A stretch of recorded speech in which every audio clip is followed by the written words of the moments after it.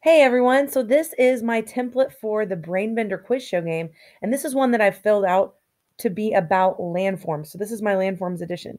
Right here, I have instructions for students to create 5 questions and answers, and the way they do that is they fill in the yellow highlighted areas with their questions and answers.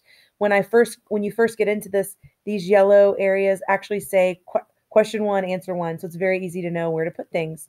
Then, if they finish that, I have an extension. Once they've completed all that, they can go into the orange highlighted areas, which are just some fun stuff, some different random things like the prize for winning the quiz show every time randomly changes based on what I've written in the orange, the different choices in orange. And then ready to play, it tells you what to do when you're ready to play.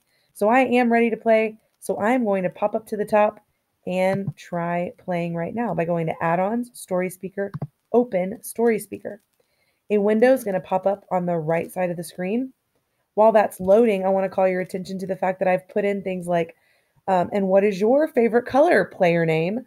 Everywhere where it says player name, it's going to actually say my name. So those are just built-in features that the students and you don't have to do anything. It's just going to work.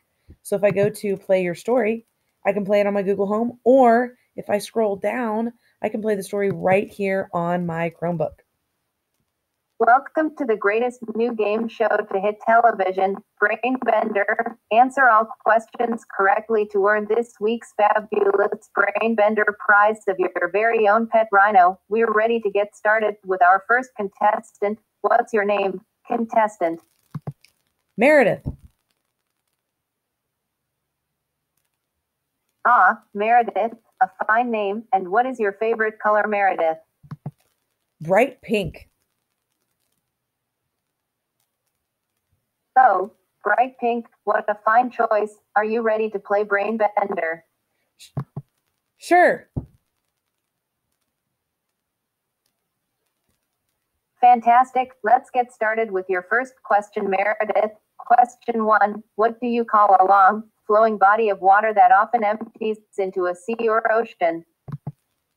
That's a river. Correct. 100 points. Question 2. What do you call a piece of land surrounded by water on all sides? I'm going to get this one wrong just so you can see what happens. A boat.